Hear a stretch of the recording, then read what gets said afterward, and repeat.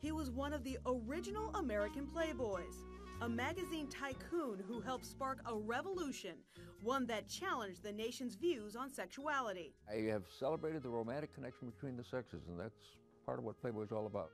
Hugh M. Hefner, who liked to be called Hef, was born in Chicago in 1926 and raised in what he said was a strict household by conservative Protestant parents.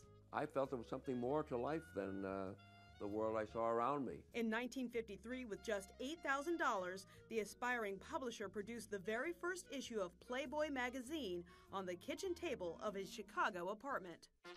The cover featured a photo of Marilyn Monroe and sold more than 50,000 copies when it hit newsstands in December of 1953.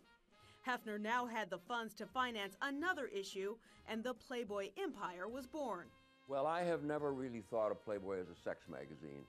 What I've tried to do is create a lifestyle magazine for men. Hefner divorced his wife Mildred Williams in 1959, and during the early days of the magazine's success, decided he would not only promote the fantasy he helped create, but he would live it as well. Audiences got a taste of Hefner's good life in an early 1960s television show called Playboy's Penthouse. Come on in and meet some of our guests. Having already established himself in Chicago, Hefner made the move out west.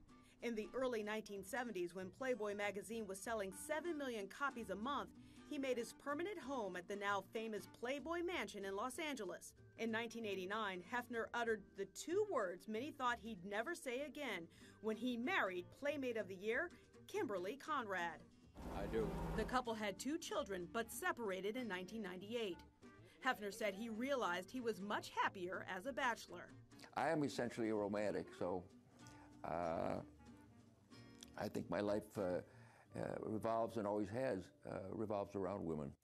Hefner continued to live out the Playboy fantasy even in his later years, often seen in his trademark silk pajamas, surrounded by busty blonde lingerie-clad women while hosting extravagant parties with celebrity guests. He even returned to television in 2005, this time sharing the small screen with 3 live-in girlfriends in the reality show The Girls Next Door.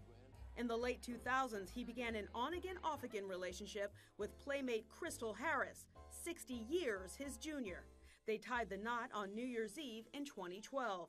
Hefner sold his beloved Playboy mansion for $100 million in 2016, on the condition that he be allowed to live there for the rest of his life.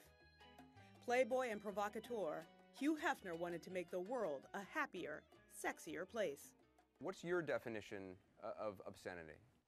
Racism, war, bigotry, but sex itself, no.